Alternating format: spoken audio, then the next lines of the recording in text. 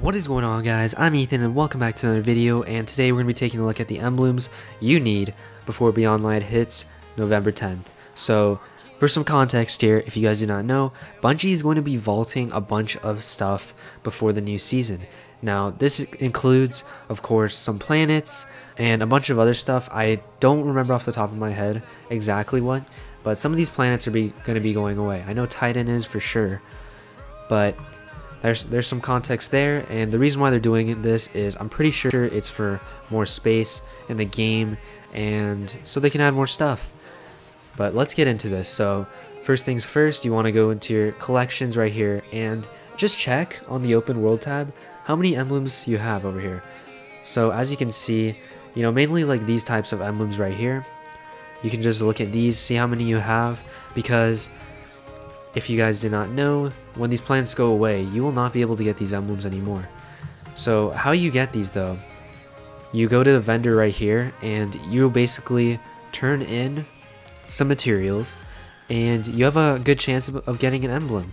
So I've already gotten all of them for Titan, and if you guys still do not understand too well, these emblems right here, as you can see in their description, complete activities and earn up rank up packages on Nessus. So in order to get this emblem, I would have to go turn in some materials on Nessus to, let's see, who's on Nessus exactly. So I would have to turn it into, we'd have to turn it into the failsafe, right? And then we have a good chance of getting that emblem. And there's no, it's not guaranteed you'll get it from opening these. You might need to spend a lot of materials, but for instance, let's go to one on Titan. So okay, so let's just say this emblem right here, right? So it says complete activities and earn rank up packages on Saturn's moon Titan. So we would go over here to the vendor and we would walk up to the vendor and be like, okay, let's turn in some materials. And once you turn them in, you will have a good chance of getting the emblem. So that's pretty much it there. And if any of you guys think any of these emblems look really good as well, you definitely should go for it, because these emblems will be going away next season. We do not know as of right now if Bungie is going to unvault these planets anytime soon, but for now, these emblems are going to be going away from what I know right now.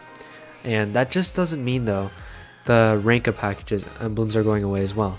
Also, the emblems like this one for defeating Flashpoint bosses will be going away as well, or equipping the full Mercury destination set on a Warlock. Just stuff like this will be going away once the planet goes away.